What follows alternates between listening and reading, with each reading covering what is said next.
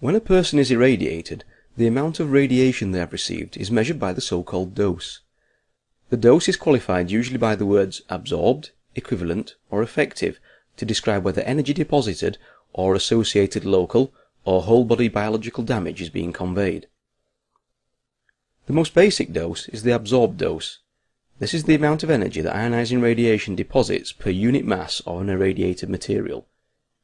The units are the Gray, and a dose of 1 Gray represents the absorption of 1 joule of energy in the form of radiation by 1 kilogram of the material being irradiated.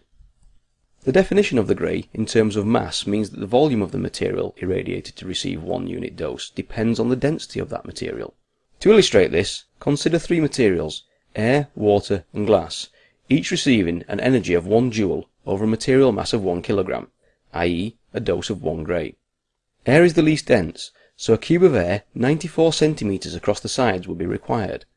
For water to receive the same dose, a cube 10 centimeters across would be required, while for glass, which is denser than both air and water, a cube 7.4 centimeters across would be required.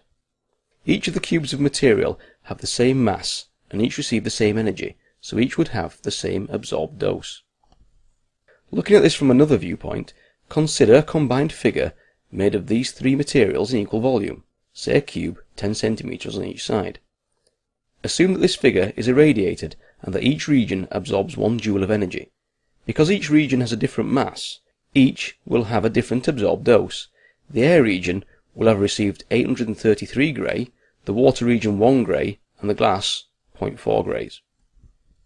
The effect of absorbing the energy is also different for the different materials. For example, consider the effect on the temperature of each of our 1 kilogram cubes of air, water and glass receiving an absorbed dose of, say, 1000 Gray. This amount of energy is enough to raise the temperature of the cube of air by 1 degree Celsius. For water, the effect is much less, and a temperature rise of only 1/4 of a degree Celsius would be seen, while for glass, the temperature rise would be larger than for both air and water at 1 1/4 degrees Celsius. When the dose is typical of the limits applied to radiation workers and the public, and the material is biological in nature, it is not the temperature rise that is of concern. Under these circumstances, the concern is that cellular and genetic damage may lead to an increased risk of early death, primarily through an increased likelihood of future cancer development, or an increase in the likelihood of childbirth defects or inherited conditions. These effects are not only dependent upon the energy deposited by the radiation, but also by the type of radiation depositing the energy. For example, alpha radiation is highly ionizing due to its double charge, and because it is relatively easily slowed down, it deposits its energy over a short distance. Because of this, it is 20 times more damaging per Gray of absorbed dose than gamma radiation, as a gamma photon deposits far less energy per unit length of travel. This leads to the concept of an equivalent dose, which is a measure of the biological damage and consequential risk of detrimental effects inflicted by ionizing radiation.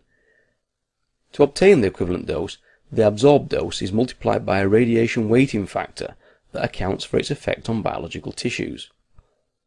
The unit of equivalent dose is the sievert. To obtain an equivalent dose of 1 sievert requires an absorbed dose of 1 Gray of gamma radiation, 1 Gray of beta radiation, or 1/20th of a Gray of alpha radiation, as alpha radiation is 20 times more damaging.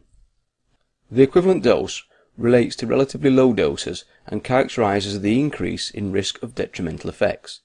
These are so-called stochastic effects, as they occur at random and with a slightly increased probability over those members of the population who have not been irradiated. The equivalent dose cannot be applied to acute exposure where deterministic effects are seen. Deterministic effects are a direct result of cell damage and occur when a given threshold of radiation exposure is exceeded. Examples are erythema of the skin, induced sterility, and the formation of cataracts. The response to an acute dose typically follows a sigmoid type curve, where the chance of developing symptoms is a function of the dose. Below the threshold, no effects are seen, while at the upper threshold, every patient would develop symptoms.